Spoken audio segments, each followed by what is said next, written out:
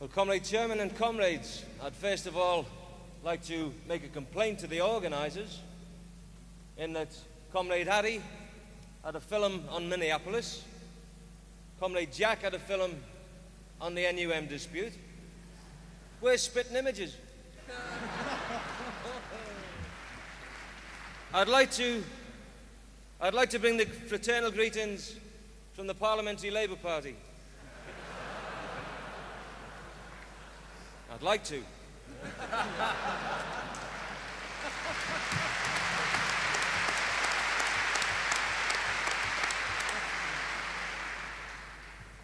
I'd like to bring the fraternal greetings from the campaign group of MPs.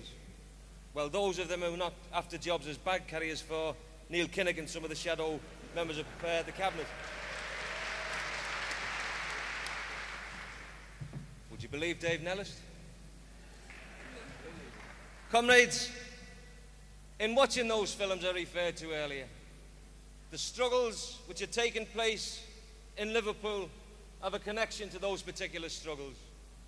When we see the struggles at Orgreave, the attacks on working miners, on striking miners by the police, when we refer back to 1926, we see a comparison in exactly the same thing taking place as did take place in '34 in Minneapolis. And people think we just have a bit of a cosy read about history, a bit of nostalgia. But we in Liverpool seriously dug out our copies of the Teamsters Rebellion and tried to learn some of the lessons of organisation, of transportation and communication, which we're still looking at, by the way, in case this Tory government stumbles into a situation where Liverpool, from their point of view, is ungovernable, but we'll keep the city going. But the question we've got to ask ourselves, given the titanic struggle of the miners in '26 and '84, '85, and the struggle of workers in the States throughout their history, what in the name of goodness has changed during that period?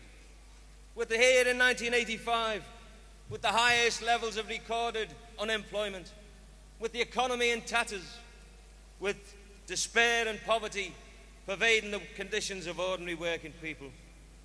And it's against that background that people in Liverpool, and I'm not going to go into the details, Comrade Derek Hatton will do that, are struggling today, fighting back as they've never fought back before, behind the leadership of the Liverpool City Council. But it's not the whim of a few town hall trots or tendency tacticians which have brought Liverpool into the position it is in now. It's years of decline and neglect, years of catastrophe, of misery for working people in Liverpool, where the crimes of the Tories and the people that they represent, the social economic conditions prevailing in Liverpool over many decades, which have brought ordinary decent people to political conclusions about what needs to be done.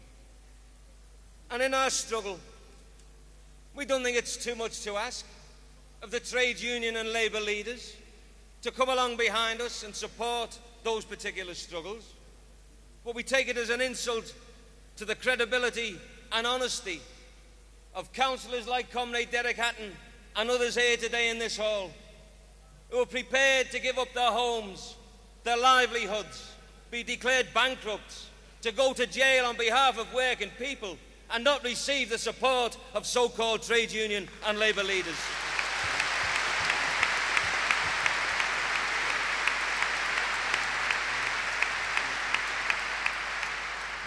Comrades, the gloves are off in this dispute.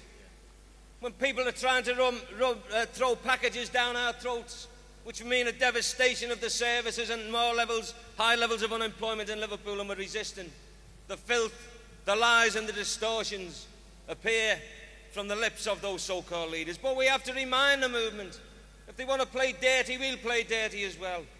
We have to remind the movement of the role of these worthy gentlemen during the NUM dispute, during the NGA dispute, and where are they now during the Liverpool dispute. We have to ask the question, if they're so keen now and they're so put out about what we're doing in Liverpool, creating jobs, providing services and looking after the interests of working people, and they're a bit discomforted about all this, Where the hell have they been in the last 10 years or so? Where have they been since 1978 in Liverpool, when 65,000 jobs have gone in that period? Where were they when they were closing down Tate & Lyle's, Associated Biscuits, United Biscuits, Schweppes, BAT, Ford's, British Leyland, GEC, Plessey's? The catalogue is endless. Where the hell were they organising against the bosses like they're organising now against the Liverpool City Council?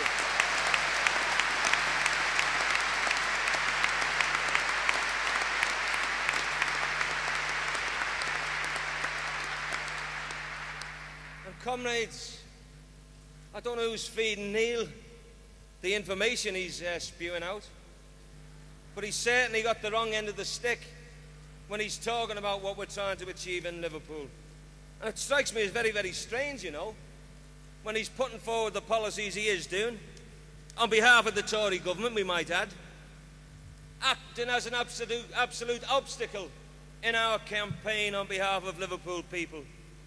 Oh, is it on one hand he's abusing us for what we're doing, and then suddenly and mysterious last week, John Prescott wakes up with the idea, attacking Lord Young on the high levels of unemployment, and says, why don't you put building workers back to work and build houses for the people of the country? Well, that's what we're doing in Liverpool, and we're getting kicked around the streets for it by our Labour leaders.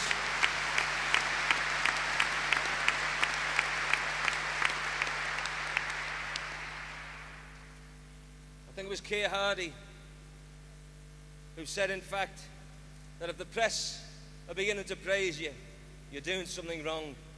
And Neil, learn that lesson, mate. They're praising you now, but they'll kill you tomorrow. Learn the lesson and understand where the votes are. Not amongst the petty bourgeois, not amongst the jackals of Fleet Street, but amongst ordinary, decent working people who are being battered from morning to night, from pillar to post, who are looking out for leadership at such a crucial time in the attacks that are taking place upon them. If you want to learn lessons, Neil, come up to Liverpool. We'll show you how you can raise your media image. We'll show you how you can raise support from working people, like the Liverpool City Council, who are now riding high in the polls, where about 60% of the people of Liverpool are backing the council in what they're doing, and rightly so.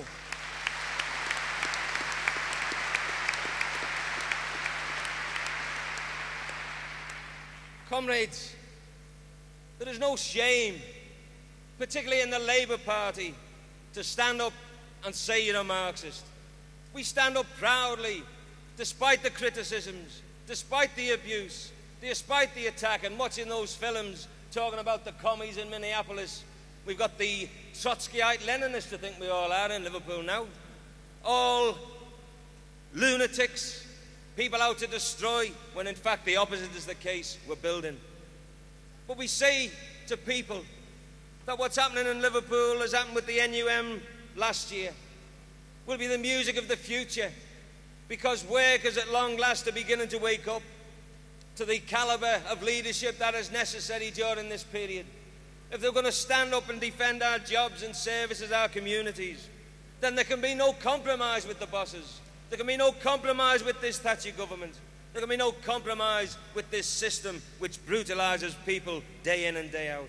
But when that realisation dawns on people, workers will move into action if the issues are explained to them and if they understand what it's about. And therefore, the lies in the media are intended to throw dust in the eyes of working people about what progressive people like Marxists, militant supporters are all about. Our banner is the banner of socialism. We can stand proud and be undeterred by the attacks made against us, understanding that the personalisation of the issues is intended as a smokescreen. Comrades, our task is to educate the class as to the nature of society, to the bankruptcy of the system. But first we need to educate ourselves. And in this respect, to those newer comrades here today, to anybody else that may be listening, in this respect, Militant plays a valuable role, an indispensable role in the education of reminding ourselves where we've been, where we are, but perhaps more importantly, where we're going. As Marxists, we have to understand that people can be sincere for as long as they like. What we're about is serious about creating the conditions in society where youth can look forward to a future without the despair and horrendous lifestyle on drugs and unemployment. Where families, instead of being split because of economic circumstances, can be, as they should be, places of home, of comfort and of love. Where old people, having made the contribution to society, can live out their twilight years with a little bit of decency, because society today cannot provide that. And comrades, as far as we're concerned, the only way we're going to achieve these things is not, as Comrade Neil Kinnock says, nationalising one bank and making money available to the ruling class at interest rates that the best they'll get elsewhere. The only way for us is not to nationalise one bank, is to take over the whole flaming lot, take over the banks, the insurance companies, big business, and put that wealth to work on behalf of working people. Comrades, whilst they're attacking us, we know we're on the right track. We can be confident that as time goes by, our future, the future which is in our own hands, we can make, we can forge, we can plan for the future. But when workers finally wake up, see through the lies and distortions, and understand that what we as militant supporters are about, what Marxism and socialism holds out for them in the future, there will be no force on earth that will stop the movement of the working class. But a prerequisite of that is the leadership which is necessary to take us forward. We're about creating that leadership, not for the personal advancement of a few individuals, a leadership worthy of the class that we represent as members of the Labour Party and in our trade unions. Comrades, stand up to them. They can witch up the few out, but we'll grow and we'll grow and we'll grow. And yes, we'll have Wembley Stadium next year if necessary. We're on our way. Comrades, stand up. Stand up for socialism. Stand behind the banner of Marxism. Forward to a socialist society and a socialist world.